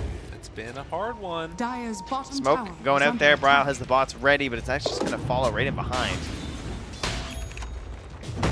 Oh, nice blink. Scary. Very scary. They really just need more disarms. Make this easier. I mean, I feel like This is XSS, right? I mean, this is Yeah. him. Find the angle on him. Too many heroes around you. Don't mess up the hook shot. Dubu. They got him. Got him there, breaking the blink dagger. And the fissure! Oh, the fissure block off, but he's on the other side of it now. Gets away. Roche. Dude, I don't know about this. This feels really weird for Undying. This is not good now. Do not go back in. I don't know. This feels like almost a different team. It feels like they're really struggling to figure out what they want to do on Undying. A lot of chaos. Yeah, they send in the content image to check it out. They're like, yep, they are not rushing anymore. Jump in. Hook shot there. Tries to control. Is it enough for the kill? They take down one. Has buyback. Are they going to go again? Using that ulti afterwards. Man, that single target damage, though.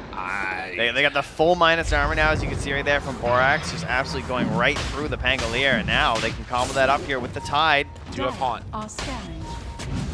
To this side to go. Moon ready, jumps in. There's that go. It connects the LSA afterwards. Is it enough? Monet, he's able to get it off in time. Big play indeed. But now Lanham in trouble too. They've lost their two supports. Tide? Oh, the Escus! He's in trouble. Trying to get out of there. They throw out the dagger. Hunt's back over. Reality's away. Tomato chasing them down one by one. 86 throws out that taunt, able to catch for the pullback in. As he gets ran down off to the side. 86. His last dagger. One more jump, but oh, no. He's got one? No, he's not going to go. All right. No one else wants to go. So all it cost was a Dubu buyback, but a hell of initiation coming in from Undying, and they're going to take the Roche. It really felt like whoever just put themselves fully in the pit was just going to lose. They got the Oh, last wow. hit. The flare? Dude. Yeah, okay. All right. That's the veteran move right there. Did they have vision in there? No. Is there like an image or something? Oh, they just He's did just a it. god? Well, Yeah. I guess we know that already. Well, I mean, that matters. Wow, he hit it for 72 damage and got the kill. Well, let's go let him. Well done. 15 to 11. More importantly, Aegis on Lena. Will they be able to make the move? I Radiant's mean, middle Aster tower just running is at under him attack. again. Kind of feels like that's their Lotus Apparanda. We are what? 300 gold away now from the Axe. I love just Moon lurking near mid. Just like, I know what you guys want. All Dota players want one thing, mid tower. He's coming right back in. Get the blink back up. No echo. Jumps. Catches. Tomato ulti out. Lanham dead. Yeah, that's filthy. This lineup is so good with Shadow Step. It's just so painful to watch. Oh my god, he's so close. Oh no, 86. Oh no, 86. Buy your item. Buy it. I don't know if you're... Yeah, he got it. He's going to get the item at the very least. But will he have a chance to get out of there and survive? It is just these two. Shadow Steppers? Did it just come back? Like, seriously. It was 30 seconds. It must have... Oh, that's good. All right, well, back mid. Dubu's also ulting, so... Shadow Step. Haunt actually back up again in a second. So Dubu down low. Lanham going to get chased. They go for it. Haunt's available. Thinking about popping. They have Echo, There it too. is. They got him. Lanham He's in some hunting. trouble. Looking for the big jump in. They got him under control. Monet. They back away. Borax taking a ton of damage. Ends up falling. Monet just holds his BKB and just like casually walks high ground. Just a little bit too concerned about how Moon Meander is following him around. Good decision making. I can't believe it's only a 1K, like less than a 1K lead right now for Undying. It does not feel like that. I mean, I think part of the reason is just Radiant's because middle of tower is under how attack. ineffective it's felt like they've been able to be with their heroes, you know? Like, their heroes don't do a lot right now. I mean, eventually, I guess, now that 86 has the Aghanim Scepter done, it starts to become more of a threat, but just doesn't feel that scary. I'm not afraid of Aster's lineup. I said that the Void Spirit went up being 60% of the TV, but I was, oh, well, actually, it's pretty close. I said 25 minutes. He'd be 60% of TV's network. That was my prediction at, like, minute 1. It's looking pretty accurate, I will say. But he might drop to about 50% by the time we hit there. He's already getting close. Yeah. It's just an unfortunate reality of, like, kind of not only like difficult lane Void Spirit, but also Tide Hunter on your team, right? Because Tide absorbs a lot. Tide is not a poor offlane hero. Tide needs a lot of net worth to feel very strong, unless you're Thompson. But that was mid Tide, and it just worked. Yeah, that was one of those things that just happened. That was no way to get through Kraken Shell. Well, I guess speaking of which, we still don't have that answer. As you point out, Lina going for the eventual Silver Edge. That will be one great way to deal with it. Moon, does he see an opening here? Lana jumps in. Opening. Oh, this could be big, though. The Ravage comes out afterwards. They jump in. Fissure, Saberlight down low, has buyback. Do they go for round 2 of this now? Bryle controlling, right-clicks in onto Lana. He's going to fall. Still has Echo available. Borax TP's out. Able to escape. So they buy back on the Pango, thinking it was going to be a bigger fight, but Aster. That was surprising. Again, like they're not sort of playing this just sort of haphazardly. They're baiting out the buyback and then retreating. Yeah, they never should have taken the fight any further just because of the Aegis, I don't think. Like that's going to be a tough fight. I guess maybe without the threat of the Pango, they chase and go for a double onto the Lina, but I definitely think Aster are much happier seeing that buyback and be like, oh, good, value, you know. Yeah. On the other hand, Saberlight already has his blink. That was obviously like a big thing he's working towards for a while. I think he's okay handing off more of the farm towards Moon Meander too. I can understand that. Put the game in Moon's hands. Drop it. Has a force now too, so some more help we saw as last game versus both the Tide Hunter and of course the most important thing will be the Clockwork. I'm really excited to see how Monet can deal with these fights. Like with Dubu? Scotty, BKB, this could be big for them. Yeah, just close up Dubu. The jump in Echo. Is this even going to work? I'm not so sure. They get the full control and will take down 86. Can they find any more afterwards? No more Echo. You have the grouping together. They're starting to catch back up. Tomato still with that DD, looking for the jump, looking for the chase down, gets the control, finds the kill. Monet has his BKB and turns to fight, but just has to run. This isn't going to work for him. 86 is already bought back in, tries to run in this fight. The silence with the counter silence. And now the chase down the run, the dieback. Oh no, not like this as they chase forward, looking for more. Good Cogs pushback. But as they follow it up, the LSA is there. A triple kill for Saberlight. And Aster getting mollywopped here. That was the break reveal too. That caught the Tide off guard. Nice chase down. Tomato finds himself another, and just like that, breaks this game wide open. That's more like the number it felt like, you know? Yes. Felt like a much larger lead and well, hitting a lot of spikes and power points here right now. Showing the slideshow of pain to Aster. They go high ground and take their buildings. This is exactly what they were hoping for. As Bryle's a machine. He hits hard. Oh, silence. Roll. Dead. He tried to go for a force staff into me Ravage, I think, right? Oh no. That must be what it was, and he didn't expect the Orchid. Yeah, that one hurts. That had to be it. I think Tomato just made like a giant unexpected play. Dude, are you kidding me? Now, out in the end, Bryle down low, but not enough for the kill. Oh. Orchid Spectre. This item build is just kind of crazy in general. It is funny how it mostly started as an Echo Saber thing, and everyone's like, oh, you know, this is actually just good. This is so good. I think I just want an Orchid now, guys. Man, why would I play Storm and have to zip when I can just appear on them? What a stupid hero. And also be a Spectre. Yeah. Missing indeed. 27-14. And, oh, underneath collision. There it is. Hello. Oh, he's not even finishing. He's just hiding off to the side there. Did he swap back in? That's good. Don't worry, it's coming back up again in 15 minutes. Oh, well, I was concerned, but no longer. Well, that shard, too, the new one on Shaker. Radiant's middle tower deal is with. under attack. Undying looking good in this game number 2, trying to close this one out and put themselves in a really good position coming out of Group A. Again, this team took a game off of IG, at this point looking like they are well on their way to 2-0ing Aster. Yeah, and they're staying up top. They're going to force them back. Come on, show me what you got here. I got an Arcane Rune, Lena. I got a Silver Edge too. I don't think you can even chase me down if you tried. What is the turnaround item that could give them some semblance of hope? Satanic TB, maybe they flub a team fight. That could be something. They're going to smoke up. They want to go for the Ravage. Are you going to try another cute 4-stat play? There's Ob Sentry combo. The smoke pops. Oh, he goes in. Jumps in right from the start. Can they blow him up in time? Yes. Take down 1. No buyback. Just like that, Undying have to back out. Get just a little bit too cavalier with their moves. Rolls in, though. Echo into both. Why'd you walk up that hill, y'all? They take him down, and now the rollback. XSS in some trouble. Tries to walk himself out, but Tomato, eyes on the prize, trying to hunt. Thinks about the jump. Backs out afterwards. They take down 86. Was not anticipating it. So many shadow steps. So much damage. And in the end, 3 are dead. Will they be able to take anything else? It looks like it.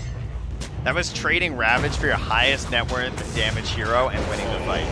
Handedly. Borax dies. Let's So him. Let's go, Dubu. one last hit. Getting some more kills.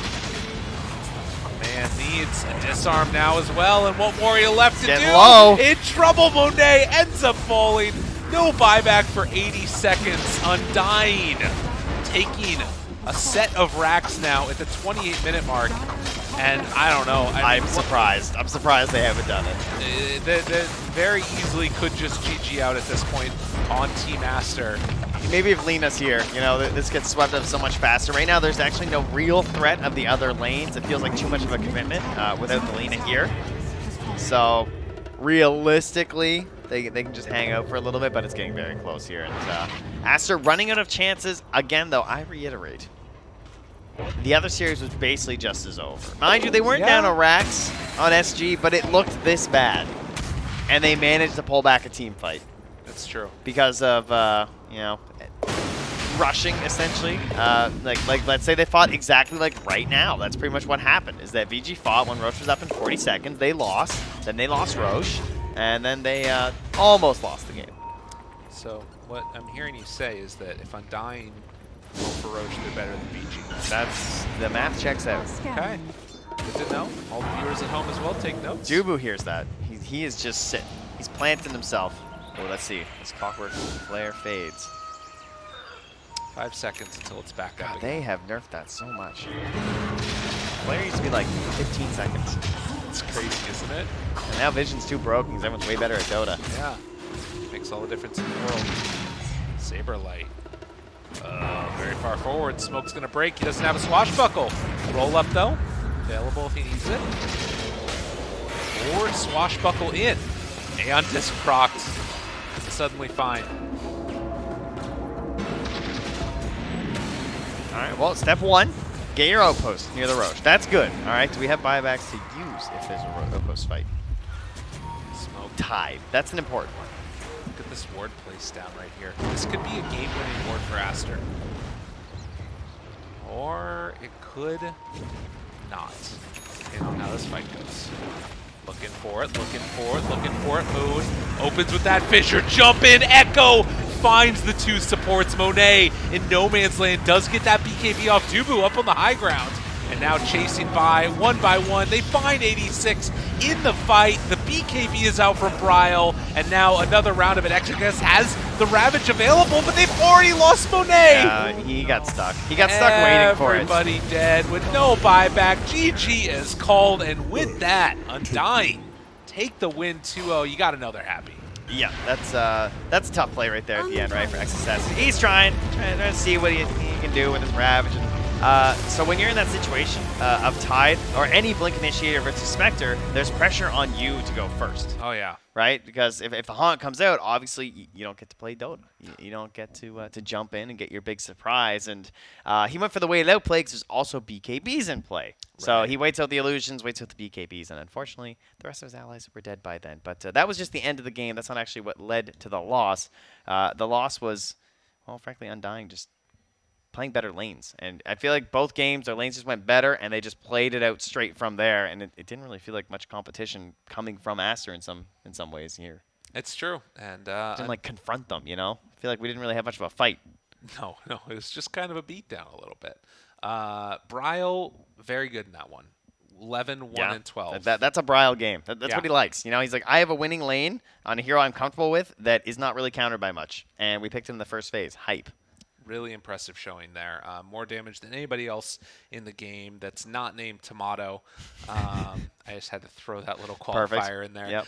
But for now, at least, I think that's going to do it for all of our action here on Stream C. Be sure to come on back tomorrow. Again, we're going to have all the same action going on continuously, where we'll have the main multicast stream going on, all the action across all 4 of the other streams that are happening as well. But for now, from us, see y'all tomorrow.